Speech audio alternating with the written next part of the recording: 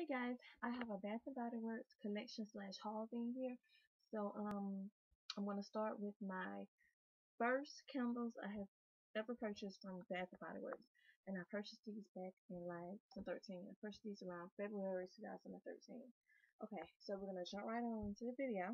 Okay, this is the Tiki Beach candle.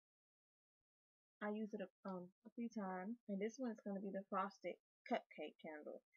Now this one is almost used up.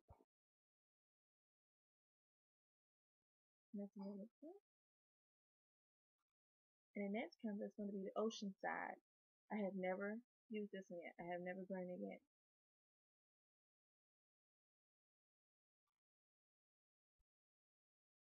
Okay, and the next one is the Red Velvet Cupcake.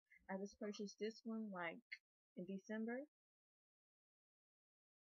No, at the end of like January, I think. I think it was January, I'm not sure. And I purchased this espresso bar, and this one is gone. I'm gonna have to get a candle warmer to get the rest of it out of there.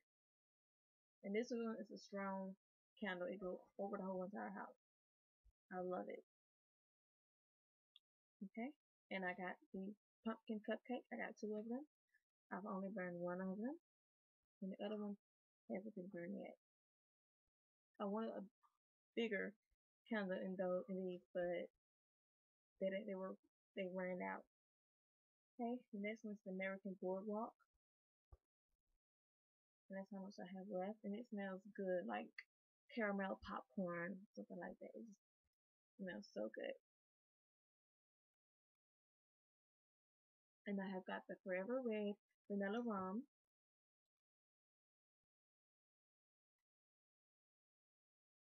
and this is some Forever Red body cream that a lady gave to my mother, and my mom gave to me.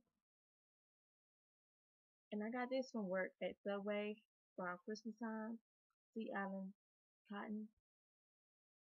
And this is the Pumpkin Cupcake hand sanitizer. And I went to Bath and Body Works tonight, and I have got this Wildflower Plug Airwick and the Tokyo Petals.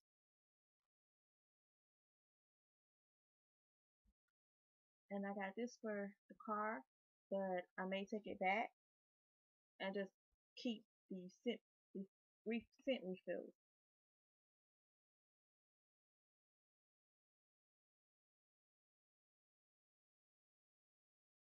To save 20% off coupon that they gave me.